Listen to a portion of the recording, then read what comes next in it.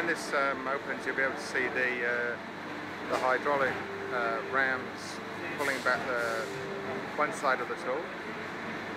The male part of the tool will go back to the left and the female part of the tool will stay at the right. And on the male tool will be the 5-star chair base made from polymer. Here we go, keep an eye out.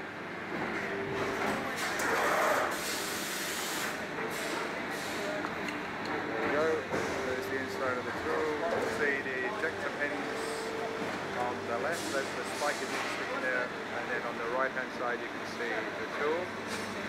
And the screws got stuck in the middle of the tool, so they're just going to knock it out through a hollow centre, which is the centre where the material is injected in. There you go, a bit of silicone release agent being sprayed in there to try and release it.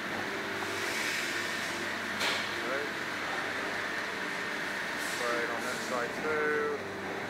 Then the mould will close and the material will be injected in here. Watch the rams at the back as they work, you'll see them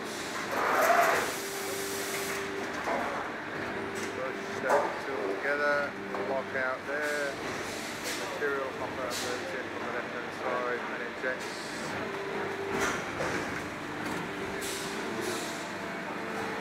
There's the injection moulding nozzle and that's pushing the material in.